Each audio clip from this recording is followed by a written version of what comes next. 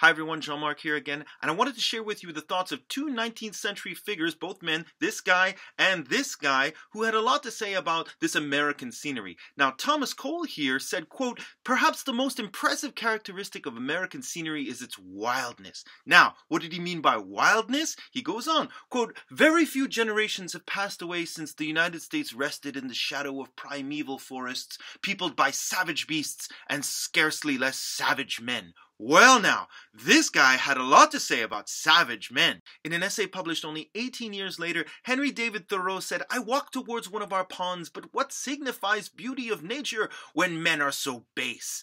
He goes on, quote, "I scented a white water lily, and it is so sweet to the scent as if to show us what purity and sweetness reside in." And there's more. Slavery and servility have produced no sweet-scented flower. They are merely a decaying and death, offensive to all healthy nostrils. That's Thoreau.